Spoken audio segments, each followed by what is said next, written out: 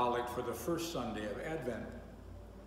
Almighty God, give us grace to cast away the works of darkness and put on the armor of light, now in the time of this mortal life, in which your Son, Jesus Christ, came to visit us in great humility, that in the last day, when he shall come again in his glorious majesty to judge both the living and the dead, we may rise to the life immortal, through him who lives and reigns with you and the Holy Spirit, one God, now and forever.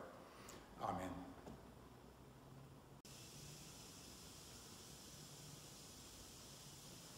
Come and save us, O Lord of hosts.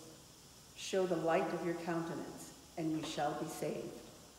Glory be to the Father, and to the Son, and to the Holy Spirit. Amen.